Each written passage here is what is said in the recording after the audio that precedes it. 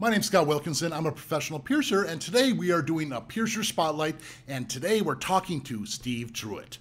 Hi, Steve. Hi, Scott. How are you doing? I'm wonderful. How are you today?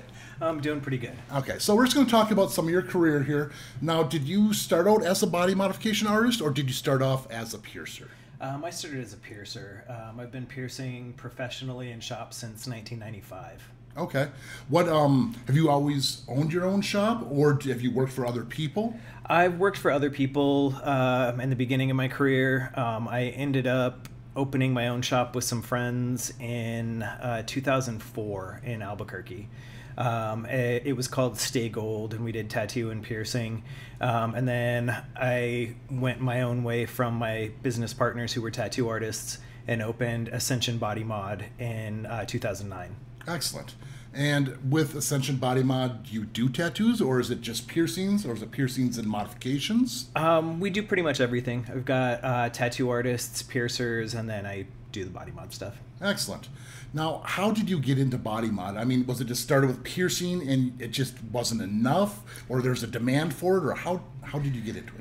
I went to a tattoo convention in 1996, the Inkslingers Ball in Hollywood, and I met Steve Hayworth. Okay. And he was just starting doing like the implants under the skin, and I thought it was the coolest thing ever. And so I got one done and told him then, I want to do this. This is really cool. I want to do that. And he was like, yeah, come talk to me after you've been around for a while and we'll see. Okay. And what was the implant you saw? What was the first thing you saw? The first one that I actually saw in person is the one in my wrist right here. Really? Yeah. Okay. Steve did this in 1996. Wow, that is awesome. Yeah, this one's metal. It's metal. That old. Okay. And I noticed you have some beads on your arm here. Yeah. What are these? These are Teflon beads. Steve did these for me in, I think, 2000. Okay. Yeah, I've got them on both arms. This one is silicone because I had an accident, it came out, and so when I replaced it, I put silicone in there. Then I've got a few other silicone pieces that Steve did. Okay. So you said replaced it. So this is a reversible thing. Yeah, they can be removed if necessary. Not as easily as like a piercing or something, but they can be removed. Okay. Now, as far as the mods go, what all do you do? I mean, I've seen people with horns, metal mohawks, like the subdermals. Yeah, I do the subdermals. Transdermals occasionally, but they don't tend to last very long, so I try and talk people out of them. The transdermals are where they come through the skin? They come through the skin. Okay. Yeah, it's much easier to do a microdermal and, surface anchor, take it out when you need to, than to try and get a transdermal in there these days, leave it for a year, and then have to pull it anyway. Gotcha. Now, can these leave really big scars? They can. Typically, they're not too bad, though, if the person putting them in and removing them knows what they're doing. For example, here's a scar right here from an implant that was about that big. Okay. Yeah. Wow, that's not as big of a scar as you would expect. No. Okay. Yeah, and if the black tattoo wasn't here, you probably wouldn't see it. Yep. Now, if you were to take these beads out, would this skin be loose here, or would that all kind of go back to normal? No, you can see there was a bead right here. There was, okay. And it's gone and back to normal. So what about the success rate? Like for the subdermals underneath the skin, do they ever reject? Do they ever cause serious problems, or most of them are fairly easy and problem-free? Most of them are fairly easy, problem-free. They can, you can get an infection anytime you open the skin. You can have them reject. It's pretty rare. Usually happens after trauma to the implant, like banging it around or scraping it or something like that breaks the skin. It's pretty rare that they just randomly reject. Okay. Now, as far as on the body, where can you do these? I've seen them on heads. Is it anywhere in the body's a possibility? Technically, anywhere could be possible. They just aren't going to show up in a lot of areas. Places like on the arm where it's got something, the tighter skin and something to hold it in place, where it will stand out, work really well. The forehead, the sternum, the hands, where it's really tight skin, you can get good definition and get more intricate shapes there. Same with the forehead. Other places like in the chest or the ribs or the forearms, the skin there's not as much like a bone or hard backing to it, so they kind of sink in a little bit and they're not as visible. Okay.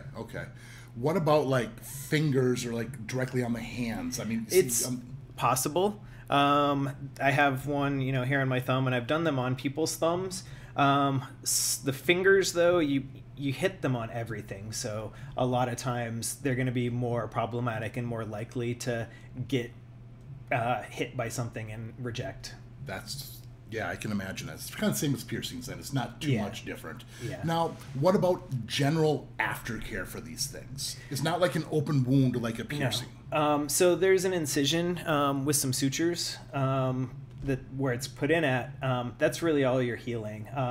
The body will heal around the implant. You'll get some scar tissue around it, and it will kind of define as it heals, because at first, obviously, it's going to be pretty swollen.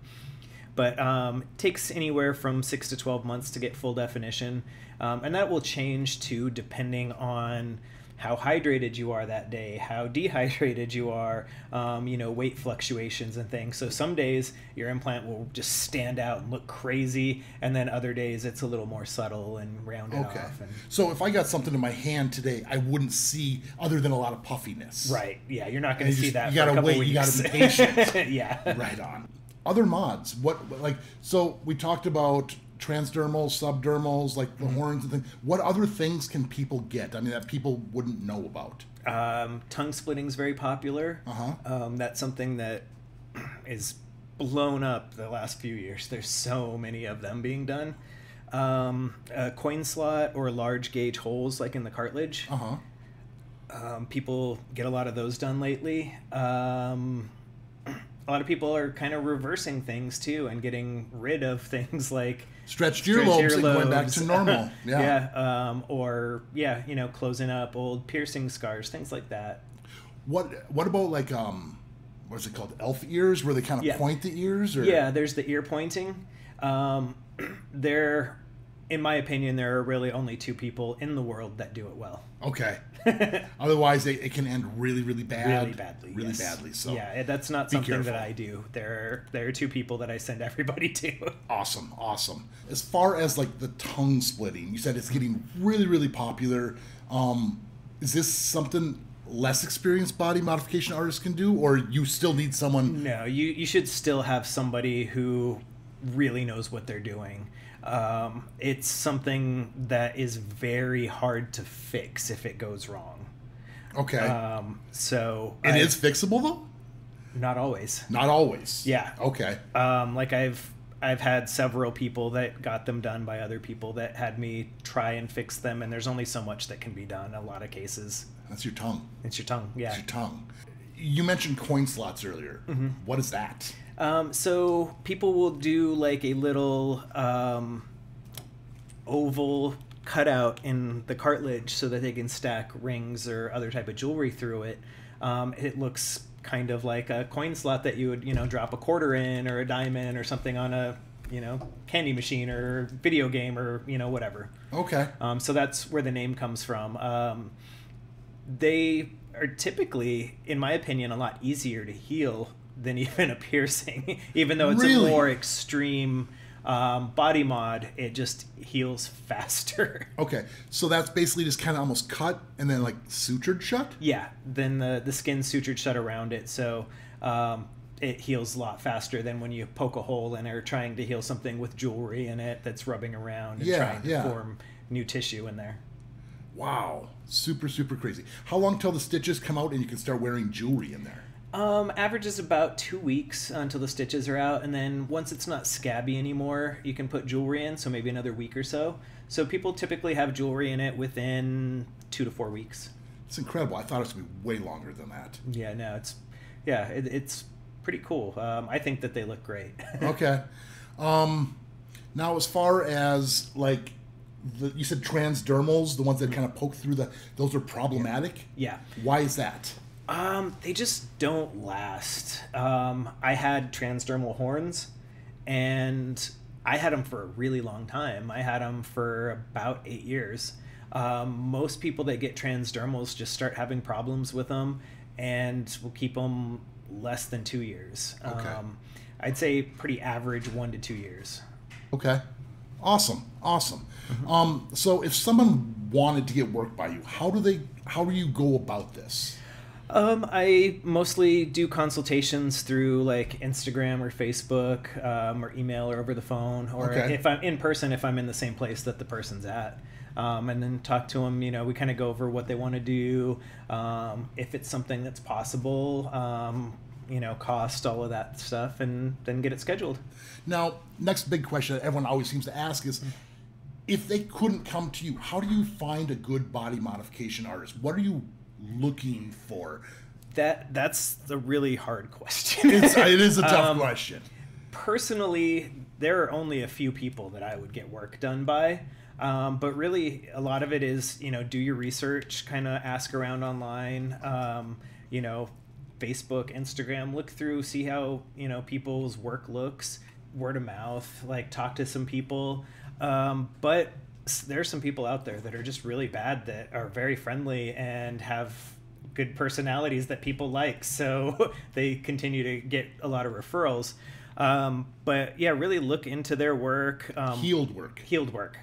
Yeah, you definitely want to look up the healed work. There are, forums on Facebook, on Reddit, on Instagram. Like there's people that have been around for a long time, and then there's other people that are just brand new, and you really want to be careful if somebody's doing that. Also the prices, because there's some people that are like, oh yeah, I'll do that for like $50, and it's like, that should be a red flag. Yeah, absolutely. So yeah, it does take, doing some research, but look around at people that do it regularly. There are some people that'll tell you, oh, I can do that, I've done that before, but maybe they did that once 10 years ago. Yeah. And then there are other people who do that every day. So someone in practice, someone with things to heal, and not just nice. Right. And figure for this, personally, if I were getting work done by anyone other than myself, there's like maybe 3 or 4 people I would get it from. And you're going to have to travel for that or wait until they're in the area. Yeah. Do you do a lot of traveling for these types of things? Or I'm traveling most of the time. I'm on the road as much or more than I'm at home. So yeah, I travel all over the place. Several other people travel quite a bit too. Okay. Super, super cool. All right. Well, thanks for sitting down and talking to me. I'm sure everyone here really enjoyed this, and we really appreciate it.